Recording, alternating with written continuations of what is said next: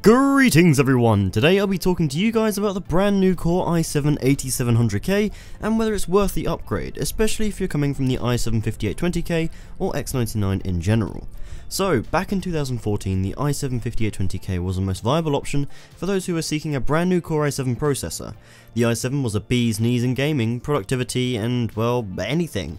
It had been years since AMD released anything competitive, and with no clear solution in sight for Team Red, all of those looking to upgrade to something packing a real punch were trying to decide between one of two processors, the i7-4790K and the i7-5820K, myself included.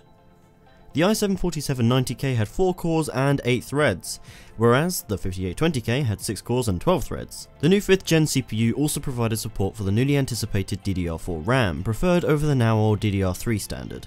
It offered a very promising upgrade to the 8-core 16-thread i7-5960X without worrying about an upgrade on the motherboard front. This was because, unlike the 4790K, which was the end of the line for that range of CPUs, the 5820K was the entry point into Intel's enthusiast lineup of higher core count CPUs, so you could still choose to upgrade to the i7-5930K or the i7-5960X if you wanted to. Listening to me reflect on this, you might be wondering what the i7-4790K had to offer at all. Don't be mistaken, the choice between the two processors was a hard one to make. The one important thing the 4790K had over the 5820K was gaming performance. I remember watching benchmark after benchmark, looking at reviews, build guides, posting on forums, but no single piece of advice could have made me decisive on choosing between these two infallible options. If you look at the CPU release timeline, and look at why the 5820K was a popular choice among consumers, you have to review what was going on at that point in time. The 4790K was a refresh of the 4770K, so people already had a pretty identical CPU in terms of performance. It brought improvements to the TIM used on the CPU die, and slightly higher clock speeds out of the box. The 4770K already was a popular processor at the time, and that meant the 4790K wasn't a full release per se. People were already satisfied with the 4770K, and who can blame them? Also, this was at a point in time where there was all this talk about making your build future-proof. DX12 was right around the corner, and everyone thought it was going to be this huge new API that boosted gaming performance by 1,000,000 FPS. As it stands now, we know this was a bunch of BS, but at that time people wanted to ensure their rig would take full advantage of it, myself included. One of the ways you could take full advantage of it was with more cores. This naturally pushed people towards the 6-core CPU. Later on in the 5820K's lifecycle, the i7-6700K was released. Well, hey, it's 2015 and Skylake is finally here. Like the 4790K, the 6700K processor was 4 cores and 8 threads. Strangely, in this year, right around the 6700K's release, the 5820K became popular once again. This was because the 6700K launched at a price much higher than usual and was further inflated by low stock and high demand. The 5820K was cheaper. By this time, motherboard prices had gone down too, so you could get a great overclocking chip with 2 extra cores and 4 extra threads for less money than the 6700K. And the 5820K's support for DDR4 meant that if they were to upgrade in future, DDR4 RAM was not something they'd have to worry about, especially with the now steadily increasing prices of RAM. The 6700K did offer a nice bump in gaming performance over the 4770 and 4790K respectively, which meant the gap was ever increasing for the 5820K owners. The 5820K was, fortunately, a fully unlocked processor, so owners were able to bridge that gap by pushing a few more volts through it and subsequently higher clock speeds. I remember mine getting up to 4.6 GHz quite comfortably, and that subsided the gap in gaming performance almost entirely. The 6700K was 4 cores and 8 threads, whereas the 5820K was 6 cores and 12 threads. A lot of 5820K owners saw moving to the 6700K as more of a downgrade than an upgrade, due to the loss of 2 cores and 4 threads.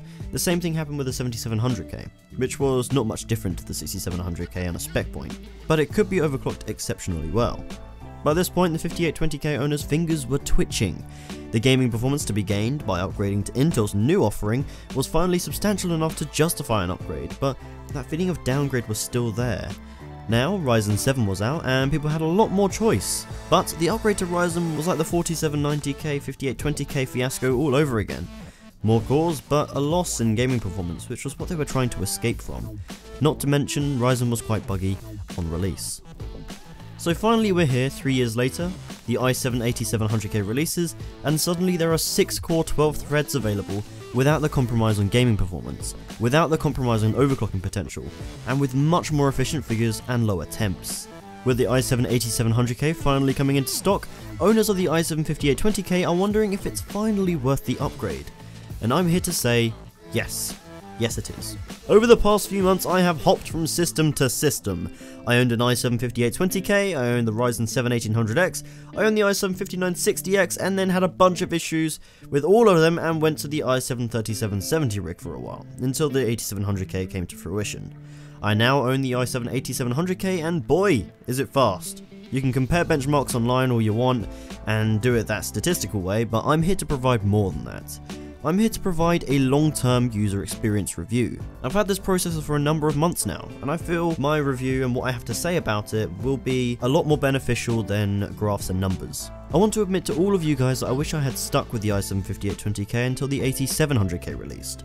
I should never have gotten the 1800X rig. I should never have gotten the 5960X rig, because it just wasn't necessary. The constant problems with the new rigs, the horrific gaming performance on Ryzen, the constant crashing and stability issues with the 5960X rig, all led me to have to keep stopping and starting my channel.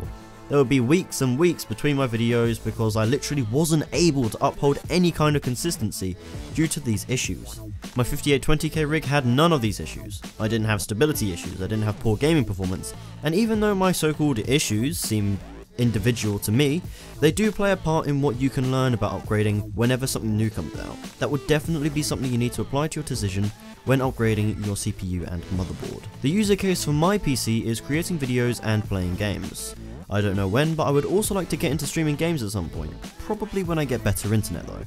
The i7-8700K, in terms of performance, is the most impressive example, gaming wise, we have seen to date. It is also arguably the most impressive example of that traditional YouTuber user case, as a multitasking, video rendering, and most other workloads go toe to toe with the Ryzen 7 1800X, a CPU geared more towards workstation tasks than gaming. This makes the i7-8700K incredibly good value if you can find it for $350 or £350. If you'd like a heads up on where to get the 8700K for that cheap, by the way, take a look at Alza. They ship worldwide, they're reliable, and usually are much cheaper than anywhere else I've seen. Links in the description. I believe those who currently have the 5820K or 6800K even, have the same or similar user case as me. People with the 5820K either wanted the enthusiast workstation performance on a budget, or a mix of great gaming performance and great workstation performance in the same package.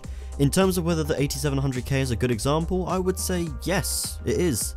If you upgrade to the 8700K, not only are you getting that lovely boost in gaming performance, but you're also getting a massive boost in workstation performance. When I say workstation when I say workstation, by the way, I mean any CPU intensive tasks beside gaming. So that's CAD, physics simulators, game designing, video editing, photo editing, etc, etc. We're talking about, compared to the 5820K, 10 to 30 FPS increases in games. We're seeing a 50% increase in workstation loads with compression, rendering tasks, and benchmarks. This is a CPU that will be able to fully utilize any graphics card to date. This performance will only become greater over time in comparison to the 5820K because it will be better equipped to handle future hardware.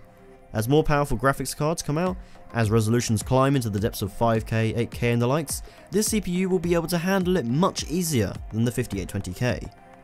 But, I'm telling you nothing new here. This CPU is hugely more recent, of course it's going to perform better. I'm not saying the 5820K performs badly now, it can push the 1080 Ti at 1080p. It doesn't really get bottlenecked by anything other than SLI GPUs.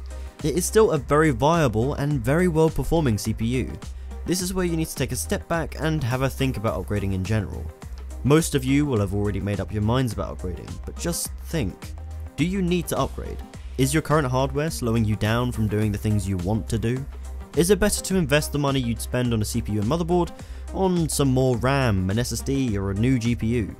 Those are ultimately the bigger things to upgrade if you want a faster computer, or a computer that's able to deal with more tasks at one time. Maybe you think of yourself as an enthusiast and want to upgrade to the best you can because you can.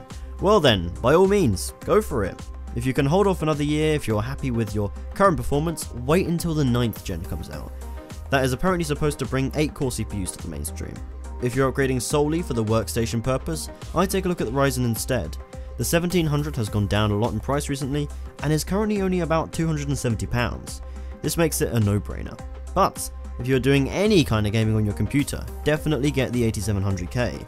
Furthermore, if you're upgrading from a 6700 or 7700K or a 59 or 6950X, I just wouldn't. Those on 8-core i7s should upgrade next year, and those on 7700Ks or similar won't see much difference. If you're on a 4th gen or earlier, then I would recommend you go for it.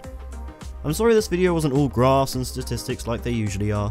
I just wish I had a video like this where someone just walked me through it and gave me some more direct advice as opposed to, here are a bunch of graphs, oh and by the way they're all different to about 10 other reviewers. Good luck!